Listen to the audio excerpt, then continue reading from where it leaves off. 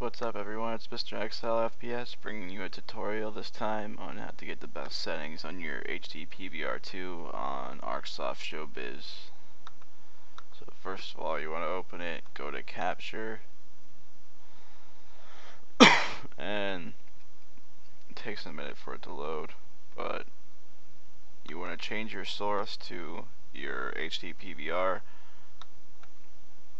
and then your video input, you want to use HDMI if you're on Xbox 360, or a component if you're on PS3. I'm on PS3, so I'm using component, and also PS3 uses line-in RCA and 360 uses HDMI, so I'm going to be using RCA once again.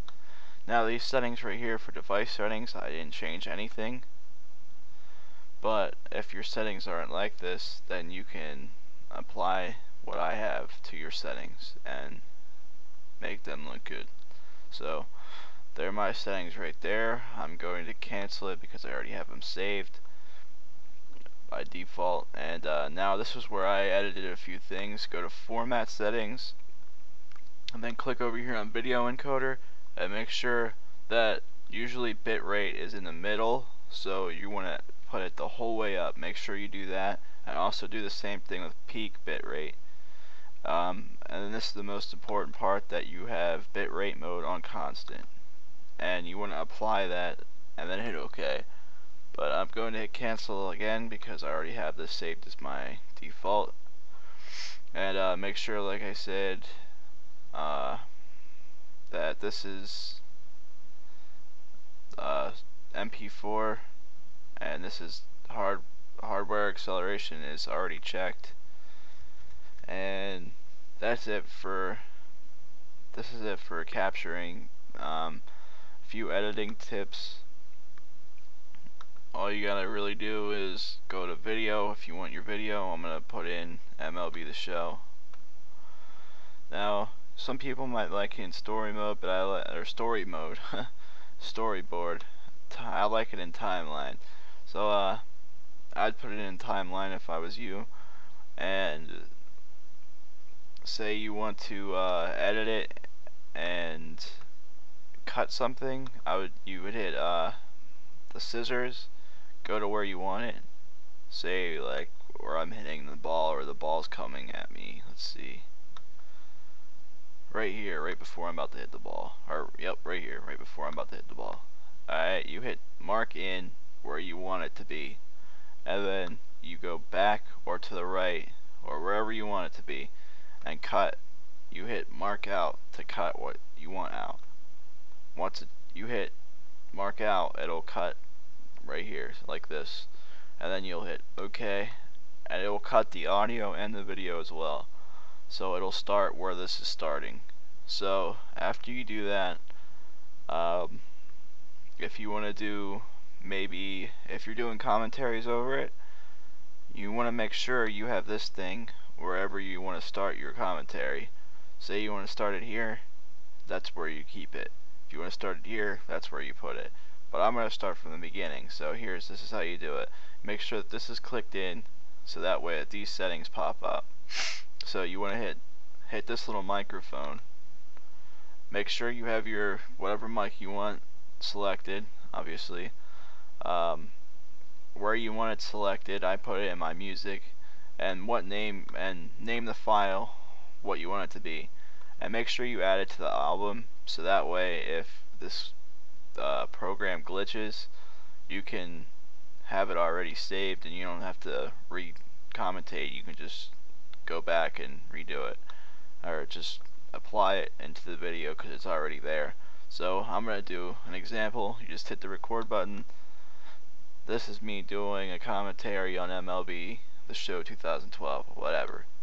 Hit the red button again, and it'll go down here. This is to your second audio. What I recommend doing is taking this thing. There's a little blue line. You want to take the mouse thing that shows up with the speaker volume, and you want to put it all the way up. That's what I normally do. Make sure it's clicked first, so that way you can do that. So like this right here, you can't see how the blue line's there and you can't do anything. You want to click it, and then that thing shows up. I usually bring that down a little bit because you obviously want your commentary louder than the game, so that's like that. And after that, you can hit X or whatever. And there's all my like audio clips.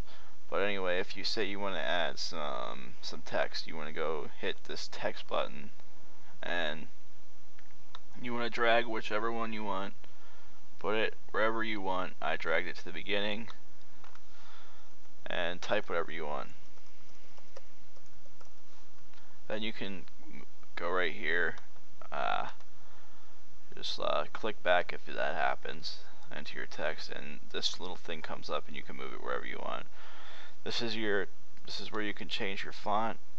This is your font size, and wherever you want it. Obviously it's not going to move because they already have it in the middle. This is bold, italic, obviously, and there's your colors. I'm not going to be putting any text. Well, I guess I am. This program's pretty glitchy. I didn't want to put anything, but I guess it already made me because I slid it into it. So anyway, after you put your text, I'm just going to delete this. You obviously know how to do that since I just showed you.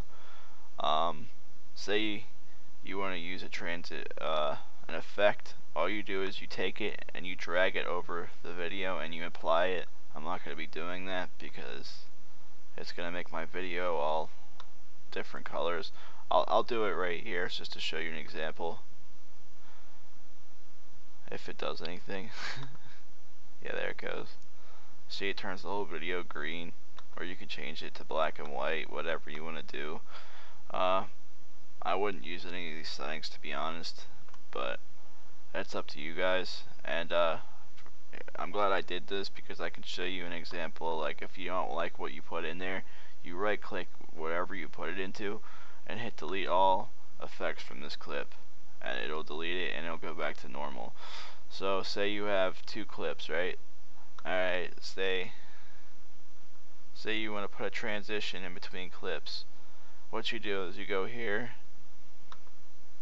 to transitions and you choose one of your transitions and you put it in the middle of between the 2 tracks.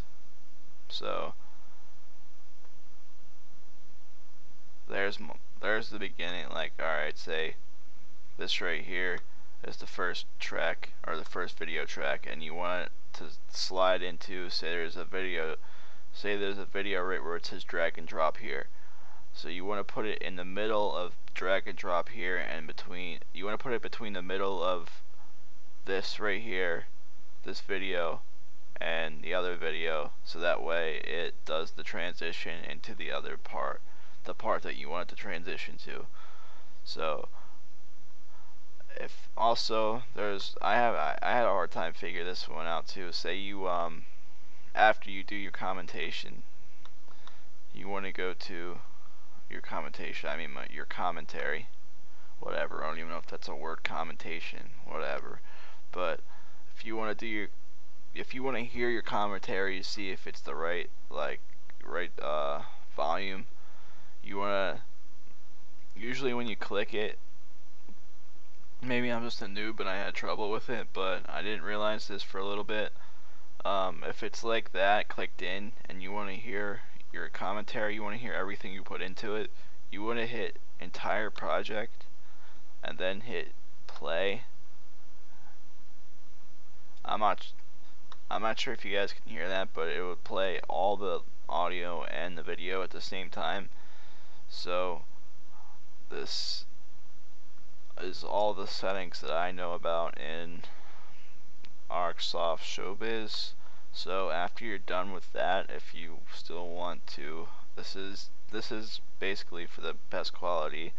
Instead of doing this create whatever, or the upload to YouTube, you want to do the create file, and you want to make sure that those are all the same. It shouldn't be the default the same no matter what, but you want to change it to AVI, and you want to make sure it's on high quality settings. You want to make sure that it's on 1920 by 1080, and you also want to make sure that the video frame rate is on 29.97 or 30. Either one will work, I'm pretty sure. I'm just using 29.97, so if you want to use the same settings as me, feel free. So anyway, after you do that, you want to go to wherever you want to save it and put it there, and then you want to hit start. So it'll start and it'll render, but I'm not gonna sit here through all that. Yeah, I'm gonna cancel it. And thanks for watching, guys, and thanks for all the video views and all that. I'll be uploading more videos daily, nightly, whatever I can do. And see you guys.